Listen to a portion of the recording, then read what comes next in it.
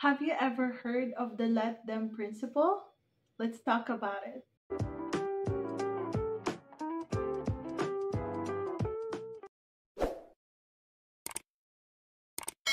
I saw a video on YouTube from Mel Robbins' channel. She's a famous motivational speaker and she has this podcast as well.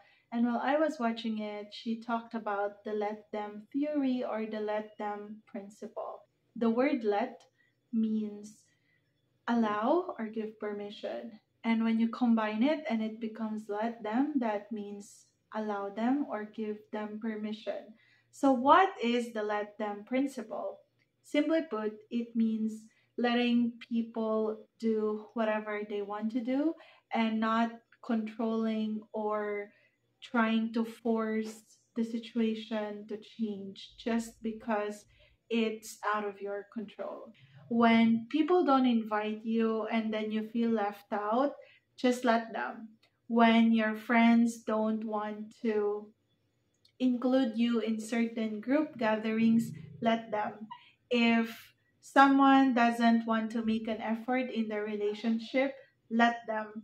If your parents just don't seem to care about you enough to be thoughtful about your feelings or emotions, let them. But does this mean that you just have to let these people mistreat you, take advantage of your passiveness, and just let them do this and that's it?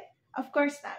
We're going to talk a lot about these questions later in this video. Let's break this into two questions. Why is it life changing when you learn how to apply the let them principle or the let them mindset? How will it change your life? And second, how can we apply it in life, in our daily life? And how do we make sure that we apply it the right way? When you let people do whatever they want instead of forcing them or controlling them, it will reveal who they are. When you let them, you are letting go. And that means that the goal of the let them mindset is not to change negative outcomes, but to let go of your own expectations, anxiety, and resentment that might build up over the years.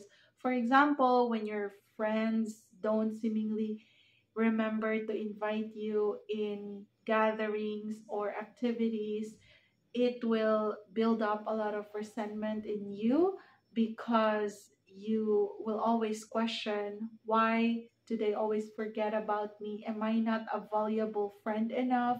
Why am I always getting left behind when they plan these activities? And your expectations, your anxiety, and your resentment will definitely add up.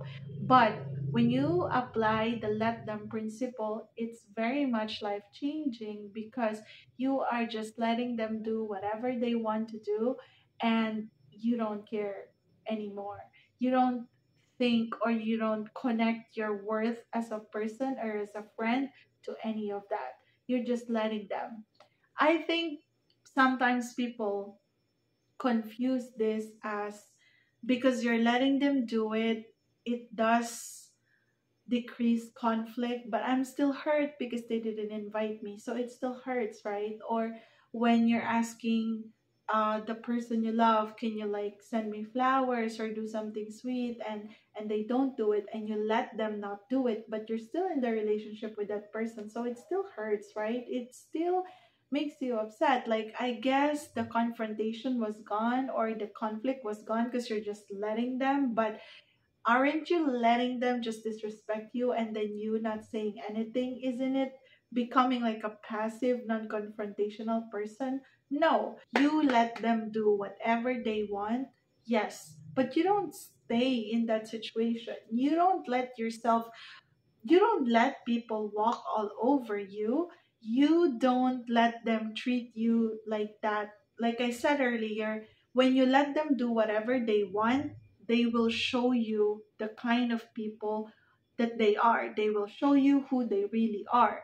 And once you see that, you will also see your value, your worth as a person. And if they don't see it, walk away.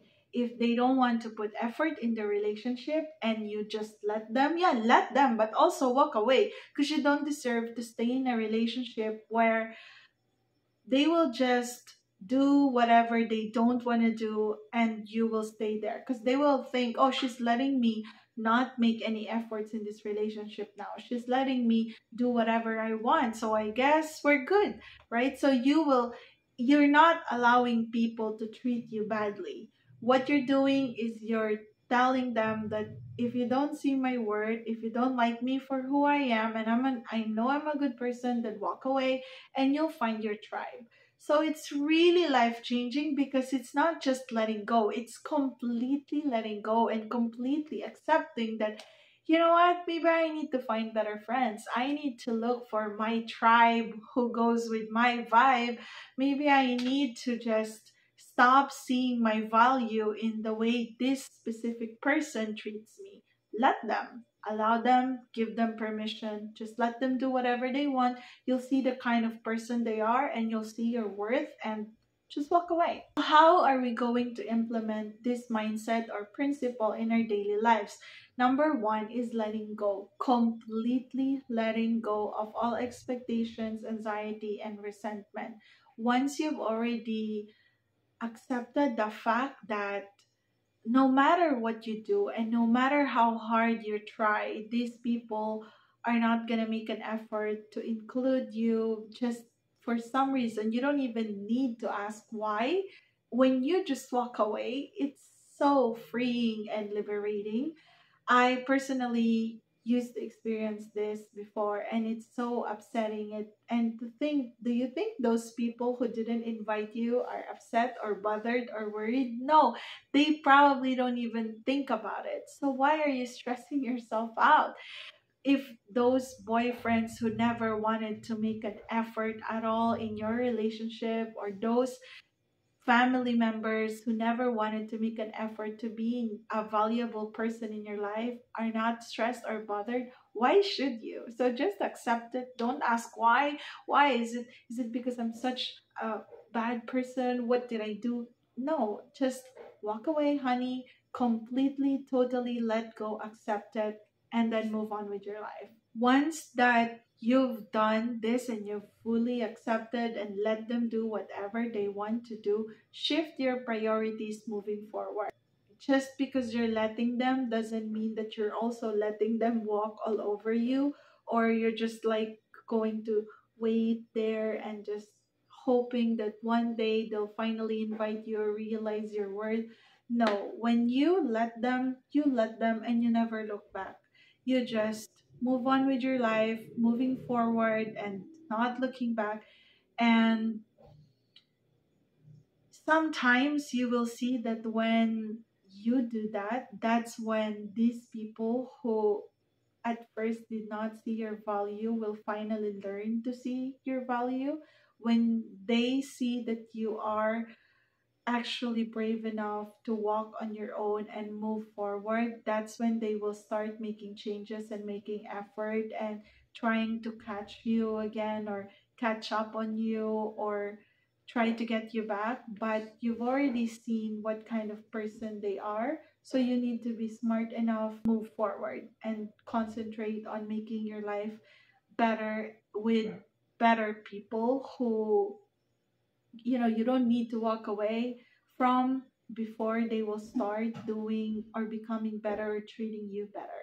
A lot of resources from the internet always define the let them principle as letting people do whatever they want to do, and that shows you who they really are. But to me, it also shows myself who I really am, what I really am worth, and it's not really about how other people treat me. So if an ex-boyfriend treats me really bad because he doesn't want to put any effort in the relationship, I don't need to wonder and ask myself, why can't he even update me? Why is that so hard? Do I not deserve that? Your worth and your value should not be questioned from how other people treat you badly.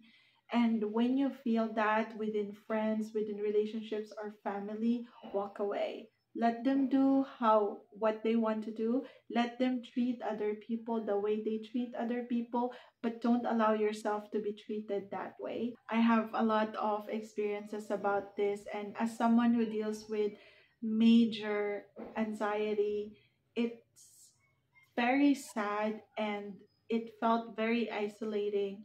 I used to have friends, and also they were my colleagues, and they would go out and they don't seem to remember to invite me in these activities. And then sometimes I would make the effort to always invite them, and they would just bail out on me, or they have the audacity to tell me that they're only going out with me if I will be paying for everything, and they wouldn't hang out if I won't pay. So that was very sad. And to be honest with you, because I'm so desperate and I was trying so hard, there was a point when I was like, yeah, sure, I'll pay just so we could hang out together, because I felt so lonely. I felt like I have to make an effort, and I want to be able to tell myself one day that I really made an effort to make time and be friends with these people. But I noticed that they kept turning me down to hang out unless I pay, or what's even sadder is they only remember to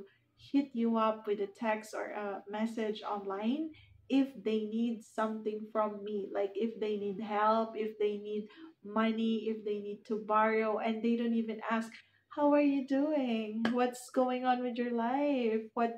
How are you? No, they don't even bother to ask. They will just like, hey, can I ask? Can I stay? Can I get this or whatever? That's when I realized that these are not good people that I actually want to be friends with, because it's very transactional and inauthentic. It's different understanding that these people have their own lives, and yes, sometimes we all get a little too busy sometimes, and we don't have time to hang out with friends all the time. But to just constantly turn someone down and then only be there when you need something from them is very inauthentic, and I don't think that's a good quality of a real friend. I have something to share. So I used to be in a long distance relationship, and it was really rough because I always questioned my worth because of how the person treated me.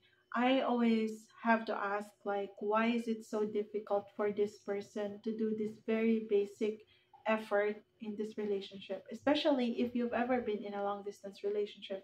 It's double the work, it's double the effort, because you don't see each other, and you're not physically together. So the effort to build trust and good communication is really important. However, whenever he would fail to do that, I would always question myself why. I would get angry. I would have so much anxiety. I would have so much resentment. And then there was also a point when I was allowing him become that lame, barely doing I mean, not even doing the bare minimum, failing to do that despite like the clear communication, the fights, the begging, the crying, all these emotions, all these toxic arguments, letting him do whatever he wants to do, which is not doing anything for the relationship to be better. I still stayed in the relationship, which is definitely not what the let them mindset is. Because when you let them, but you also shift and you move forward and you shift priorities. Since you've seen how this person is treating you badly, you walk away. But I let him, and at the same time, I stayed. And when I stopped doing the efforts that I was just doing alone, and I can see that this person can't even have or make up a good conversation with me, and it's just all me, apparently, it really woke me. It really lifted this dark cloud that's been in my head for so many years now, and the doubts. And after so many years and years of fighting for this relationship, to think that I've been trying so hard to force this person to be better like me, to work hard like me, to do something enforcing and controlling. And then I realized, just let him do whatever he wants, let go of expectations and anxiety, and just walk away for my mental health. And it felt good. It felt good. And at first I was like, am I being selfish? But I wasn't selfish, because I know that I've been trying for so long to help this person in the relationship, to the point that my mental health is also getting affected negatively. And yeah, it's time to let go. It's time to move on, shift priorities, and just let them do whatever they want to do. It's very helpful, but you have to know your worth, and you have to stick to your worth. Some people will show you that you don't you don't matter, or you're not worth their time, their effort, even if it's just a little bit, and that's fine. You'll find people who will treat you better, and if not, just enjoy your own company, enjoy what you can learn on your own, and let them do whatever they want to do, and do whatever you want to do. Do what's going to make you happy. Don't associate yourself with people who makes you cry, who makes you upset, who makes you question your worth. That's it. If you learn something from this video, if you watch till the very end of this video, I hope this helped you to let people do whatever they want in life, and you move forward and shift your priorities, and see your worth and your value in yourself, not the way other people treat you. Just let them. Thank you so much for watching till the end of this video. Please don't forget to subscribe to my channel, Erika Messina, and I'll see you in the next one. Bye!